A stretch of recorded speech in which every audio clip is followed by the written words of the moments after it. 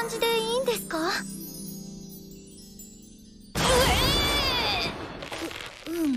そうだと思って着やすいボタン式にしたんだけど。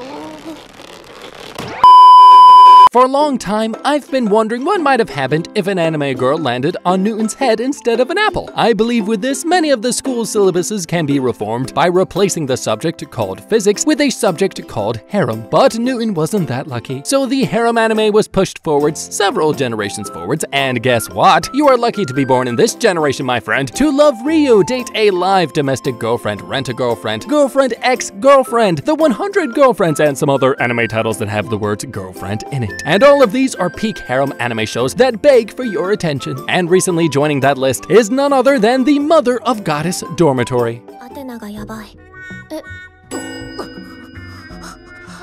Here's the story. One guy gets abandoned by his father. A cute university girl finds him and takes him to a dormitory. And surprise, surprise, there are 4 other anime girls in the same apartment. And the main character gets to know about that when he opens the unlocked bathroom door. Now you might think, haha, that can never happen in real life. Yeah, that can't. That's the whole point, you genius. From the looks itself, you can see that this is an anime with plot. The girls have plot. The dormitory is filled with plot. Every episode drags you by the collar and smacks you in the face with plot. Everywhere you go, you see plot, plot, plot, plot, plot. So much plot. But if you get tired of plot, then don't worry, the childhood friend joins in. You don't need a PhD in waifuology to understand that this childhood friend is a tsundere. She is annoying as hell, but you cannot help but realize that she's there for the sake of being jealous. Mother of Goddess Dormitory also does one thing better than most harem shows. It doesn't stick in the same place for a long time. One time we've got a disaster. Then the childhood friend joins in. Then this guy does something that triggers the girls. And the next time they're at the beach. Overall, this feels like the most wholesome harem anime of 2021. The only show that stands as a contender to this is Girlfriend Ex-Girlfriend.